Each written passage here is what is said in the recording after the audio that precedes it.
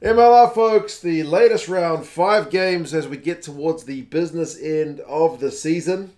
Some pretty big results and yeah, a few teams I think in the likes of AG, LA, New England are certainly standing out, and unfortunately in that first game it's kind of hard to say the same is true with ATL, man. LA going in there 31-19.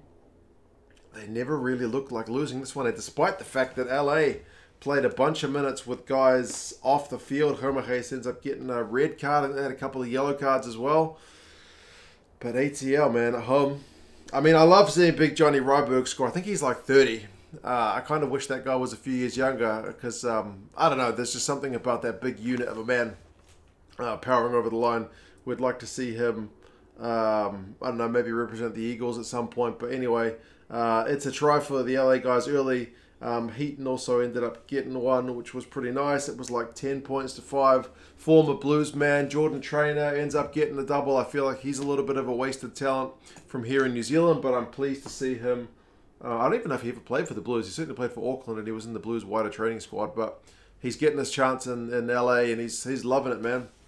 He combined with Dave Dennis to get a pretty nice try. Half time, it's like 31-5, man. 31-5. But that being said, the rest of the points come from ATL. Like I said, Hanko Hermages getting a red card didn't help the LA cause. But yeah, ATL did punish them to get a few points back, but still 31-19 ends up being pretty comfortable for the LA boys. So ATL will certainly look back on that first half with a bit of regret, man. So 8-3 both sides, but form-wise, I guess LA are looking a bit sharper. But they'll have to be sharp because they got AG next at home, and the ATL boys who've got Utah should be looking to bounce back because Utah haven't been in great form. Speaking of Utah, they played the Freejacks, who I think just broke the record, right, for a number of games won consecutively. Is it 10 in a row for the New England boys? 33-17. Boy, are they're just looking on fire, man. 2 minutes. Mitch Wilson goes over for their first try on the right wing. They are just such a hard side, man. They can maul it as well. Their second try was a maul, so it's some big, nasty forwards combined with some pretty skillful backs, which is a pretty good combination if you're looking at a rugby team, man. I mean, Utah did get one back before halftime. Makane had a big line break, so that was kind of pleasing. 21-10. It's not game over at that point. And Mano got one from a nice Utah cross kick, which made it, like at that point, 26-17. Which is still close enough to, you know, 2 scores in 10 minutes, but 73 or 75 minutes, New England have got a scrum, close range, and Boomfa, they go over to make it 33-17. So at home, keeping the home fans happy.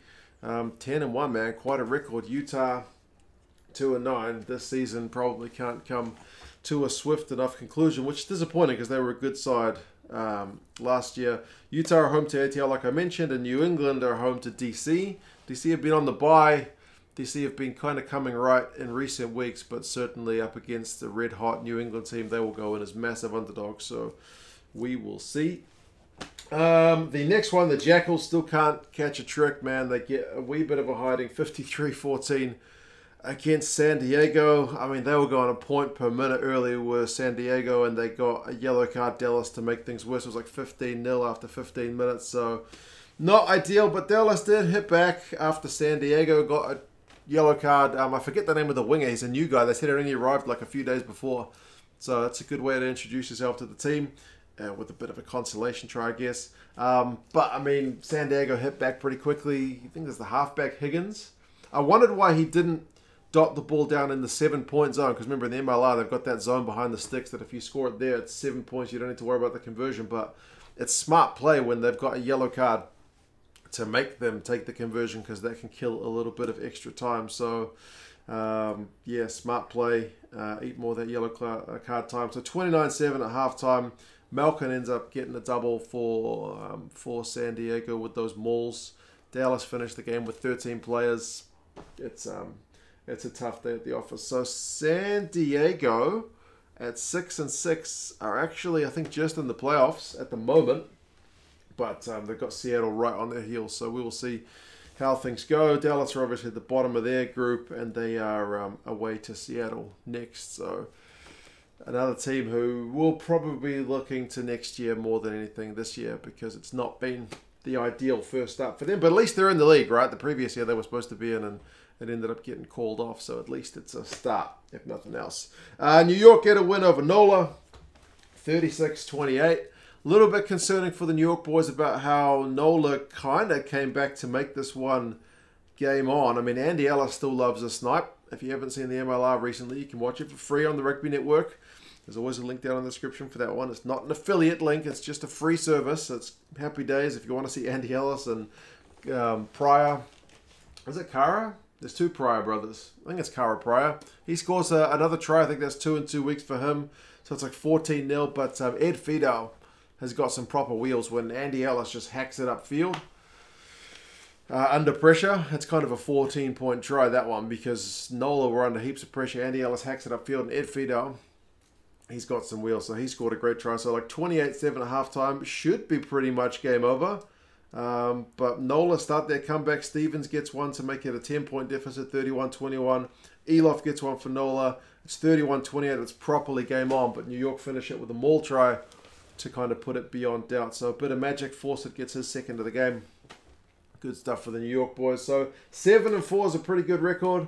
NOLA at 3-9, not so much. NOLA go on to the bye, and Toronto await New York up in Canada for their next one. The last one, the lowest scoring of the games, AG in Seattle. I only saw the highlights of this one, but they were pretty sparse. There wasn't a lot going on. Seattle kicked a penalty on like 14 minutes. AG missed one. Campbell ends up getting a couple of try assists, so it's like 14-6 at halftime. And there's a penalty in the second half.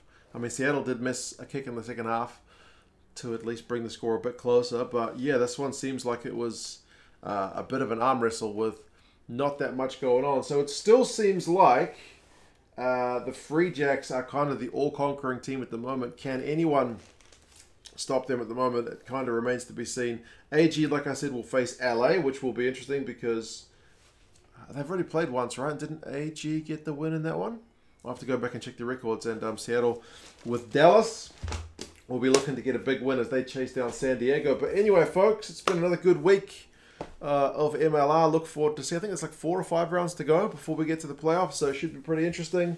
But as I said, certainly it's the Freejacks, it's LA, I mean AG as well, who are looking kind of the form teams at the moment. We didn't see Toronto, DC, or Houston play this week, but there's still playoff spots up for grabs. We'll see how they go. You guys let me know your thoughts, and I'll talk to you guys again soon. See you later.